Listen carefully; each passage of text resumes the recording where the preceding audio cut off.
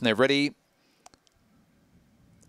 Racing. Zarbel came out okay, showing early speed from out wide was Clifton Cruise. Also driving across from wider was Overzealous. Getting through to third was Zarbel early on its outside, West on Jillaby, and Shining on Fire's last of them as they swing into the front straight the first time. Clifton Cruise the leader, out by 2 in second. Overzealous. Zarbel works up around the outside, then followed by West on Jillaby, and last of all was Shining on Fire as they go towards the back straight. Clifton Cruise is the leader, out by a length and a half. Up on the fence was Overzealous, now pulling to the outside. Zarbel starts to loop the field.